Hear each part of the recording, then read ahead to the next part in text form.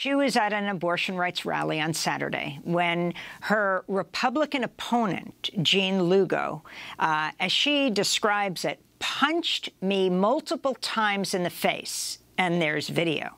Jean Lugo is a Providence police officer who was off duty at the time. I can't hear in my left ear. I have a constant ringing and then just some tenderness in my face, but I feel better than I did Saturday. Can you talk about why you were there on Saturday? As everyone's talking about now, on Friday morning, the SCOTUS decision came out to overturn Roe. And as a reproductive justice activist and organizer, an organization that I am a part of, we had a rally set for 8 p.m. that evening. So I was actually there in attendance as a board member of this organization. And I was speaking on how the overturning of Roe could lead to the reversal of Griswold versus Connecticut, Lawrence, and then especially Loving.